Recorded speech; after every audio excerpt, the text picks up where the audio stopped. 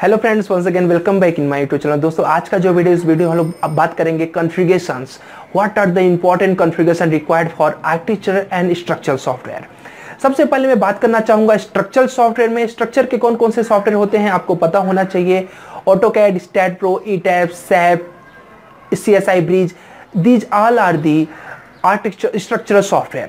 तो पहले structure software में क्या क्या रिक्वायरमेंट्स है, क्या क्या चाहिए इनको चलाने के लिए, उनके बारे में बात करते हैं। सबसे पहला चीज जो है वो है रैम। क्या है? रैम। रैम कौन सा होना चाहिए? रैम DDR4 होना चाहिए। DDR3 भी ओके है, बट अगर आप नया परचेस करने जा रहे हो तो DDR4 के लिए रिक्वायर करो, क्योंकि DDR4 is more better than DDR3। सो पहला रिक्वायरमेंट क्या हो गया? रैम आपका कितना होना चाहिए? DDR4 होना चाहिए और 4GB होना चाहिए। कितना होना चाहिए? 4GB RAM is good. अगर आपके पास ज़्यादा आपको लगता है कि मुझे बहुत ज़्यादा काम करना है, प्रोजेक्ट करना है स्ट्रक्चर सॉफ्टवेयर में, तो आप 8GB रैम रख सकते हैं। क्या रख सकते हैं? 8GB रैम रख सकते हैं और 2GB ग्राफिक्स कार्ड रख सकते हैं। कितना रख सकते हैं? 2GB graphics card, 8GB RAM, first requirement. Second is Windows 7 मत रखो। क्यों? क्योंकि कई ढेर सारे लेटेस्ट सॉफ्टवेयर हैं जो विंडो 10 को नहीं सपोर्ट करते, विंडो 7 को नहीं सपोर्ट करते हैं। विंडो 10 रखो। विंडो 10 में भी एक चीज, बहुत खास चीज आपको याद रखनी है, वो ये है कि होम वर्जन नहीं रखना है आपको। विंडो 10 का प्रो वर्जन रखना है। क्या रखना है? प्रो मतलब प्रोफेशनल। Window 10 pro. आप दुकान वाले से बोलिए मुझे विंडो 10 प्रो ही चाहिए। क्यों? क्योंकि प्रो मैक्सिमम सॉफ्टवेयर को सपोर्ट कर लेता है। और उसके बाद आपके पास ग्राफिक्स कार्ड। ग्राफिक्स कार्ड दो कंपनियों की काफी ज्यादा मार्केट में है। First is AMD, second is Nvidia. अगर मेरे से बात किया जाए पर्सनली, जो मैं यूज कर रहा हूं वो एनवीडिया यूज कर रहा हूं। Nvidia is more better than AMD। क्यों? क्योंकि वो काफ़ी पुराना भी है, AMD अभी लेटेस्ट है, और उसका जो स्पीड है वो मैंने देखा बहुत ही अच्छा है। तो मैं आपको कहना चाहूँगा कि आप पहले एनवीडिया के लिए फोकस करिए। अगर एनवीडिया आपके बजट में नहीं आता है तब आप AMD के लिए जाइए। ये थे आपके कुछ important configuration required for structure software. एक बार फिर से दोहराना चाहूँगा, 4GB रैम, अदरवाइज 8GB भी आप रैम कैसे कर सकते हैं। उसके अलावा आपके पास 2GB ग्राफिक्स कार्ड होना चाहिए सिस्टम में, और उसके बाद आपके पास विंडो 10 का प्रो वर्जन होना चाहिए। और हार्ड डिस्क आप 1 TB रखेंगे तो आपके लिए बेटर होगा। अदरवाइज अगर आप 500GB रखना चाहते हैं तो आप SSD यूज करिए। क्या यूज करिए? SSD। अब बोलोगे सर SSD क्या होता है?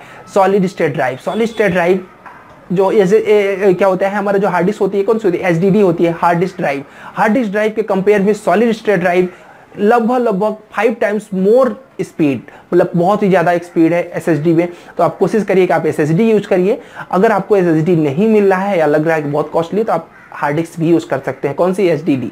कितना? 1 TB। 1 TB hard disk is enough, and 2GB graphics card and 4GB RAM is enough, and window 10 pro. बहुत ही कम रिक्वायरमेंट होती है स्ट्रक्चरल सॉफ्टवेयर की। लेकिन वहीं पर अगर मैं बात करूं आर्किटेक्चर सॉफ्टवेयर की, तो इनके रिक्वायरमेंट थोड़े से ज़्यादा होते हैं। कैसे ज़्यादा होते हैं? सबसे पहला रिक्वायरमेंट इनका रैम से स्टार्ट होता है। इनको मिनिमम रैम चाहिए होता है 16GB। क्यों? क्योंकि फाइलें रेंडर करती हैं, वॉक थ्रू बनाती हैं, तो उसमें क्या चाहिए इनको चाहिए हाई कॉन्फ़िगरेशंस।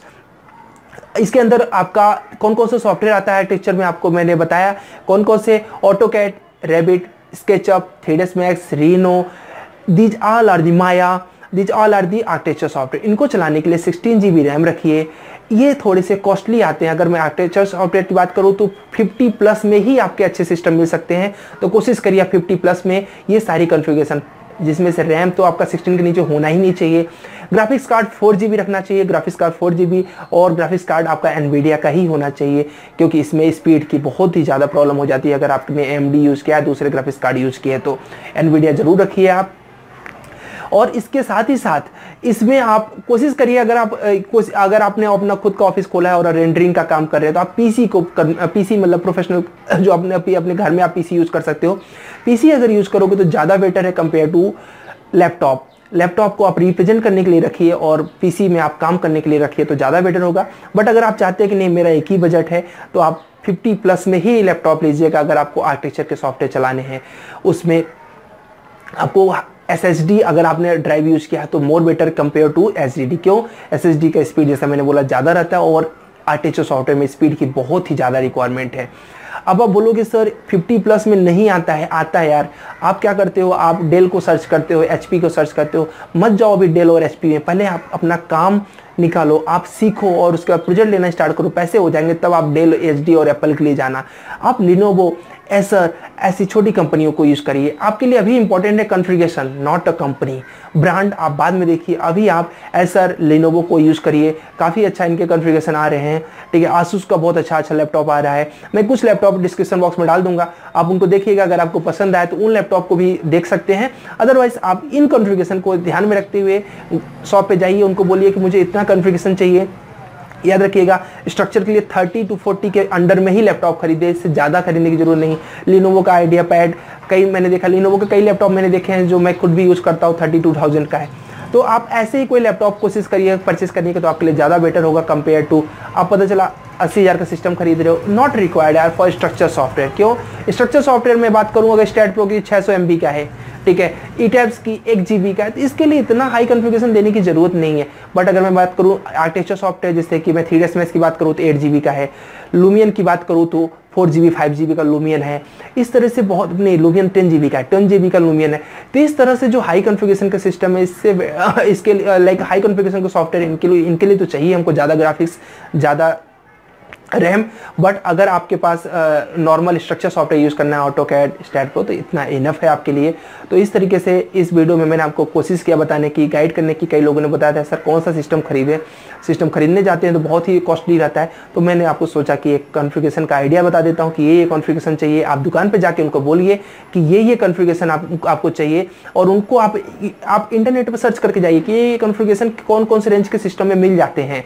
तो आप उन सिस्टम का नाम बताएंगे तो वो उसी हिसाब से आपको लैपटॉप दिखाएंगे। उनको ही पता होगा कि आप इस चीज से अवेयर हो कि मुझे कौन कौन सा कॉन्फ़िगरेशन चाहिए। अदरवाइज आप ऐसे जाके उनसे पूछते हो तो वो कुछ भी आपको दे देंगे और आपके लिए कॉस्टली होगा। इट्स बेटर कि आप पहले एक बार ऑनलाइन रिसर्च करिए, उसके बाद आप जाइए, ठीक है। Thanks for watching this video. अगर आपको ये वीडियो हेल्पफुल लगा हो तो नीचे कमेंट करके बताइए, yes sir this is the configuration, this is very helpful for you. सो बस मुझे कमेंट करिए और बताइए नेक्स्ट स्टेप आपको क्या चाहिए, नेक्स्ट वीडियो आपको किस चीज से रिलेटेड चाहिए। डेफिनेटली मैं उससे रिलेटेड बनाऊंगा। Thank you so much for watching this video, hope you like this guys.